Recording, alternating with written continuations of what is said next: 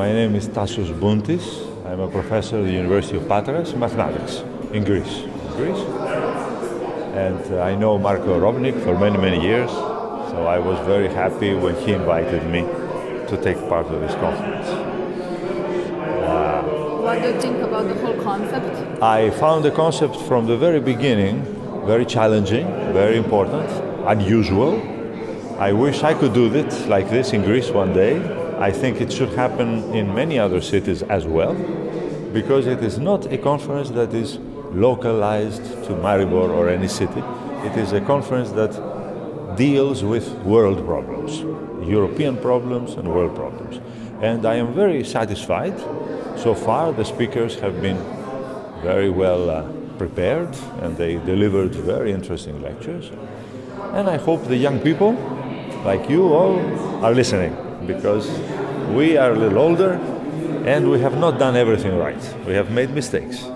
And now that the world is complex, we should try to solve them with you. That's what I think. And what did you like the most so far?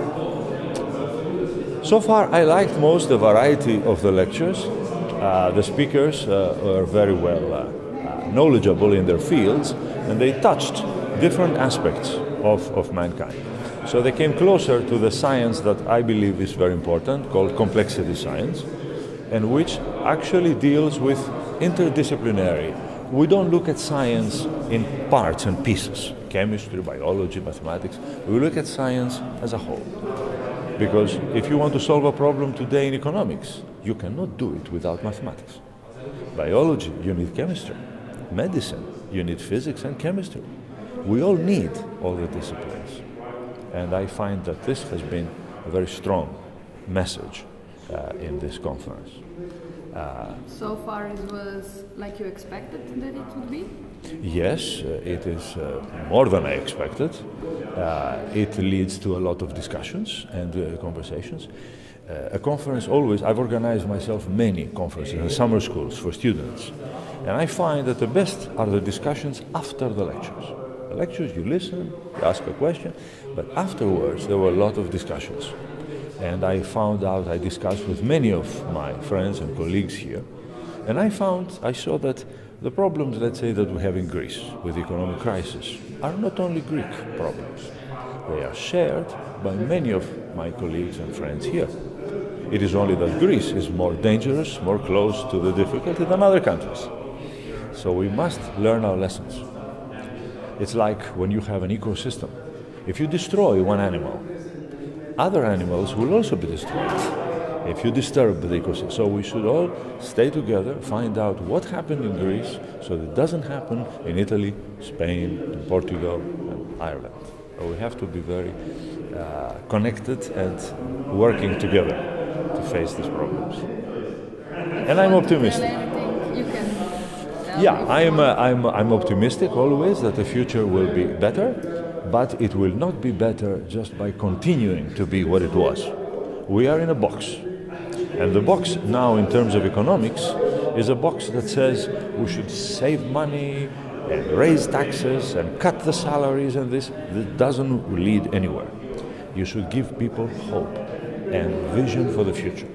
The young people must look ahead and see the light at the end of the tunnel. Then they will be ready to fight and do things. If you turn off the light, there is no hope. That is what is happening today. In several countries in Europe, we should change, get out of the box, and look at growth, and new ideas and new things that we can do, and not just save money. Money and banks and economics is not the same, everything. We have to speak about literature, music, culture, education. We must speak about these things, and not only about the euro. Thank okay? you very much. Is the plan to now save money so in the future we can go outside the box?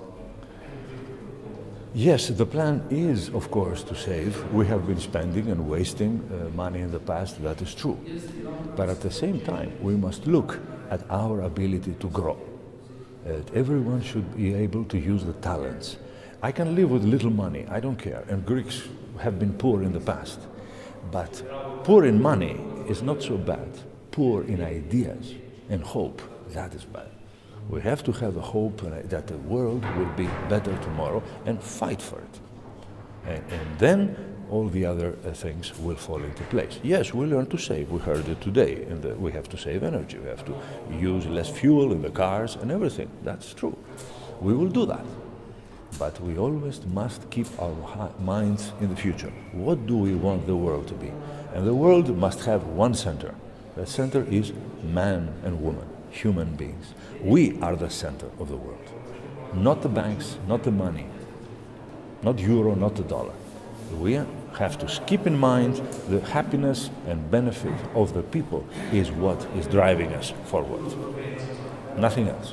In this way, we will get out of the tunnel and we will be then much better off.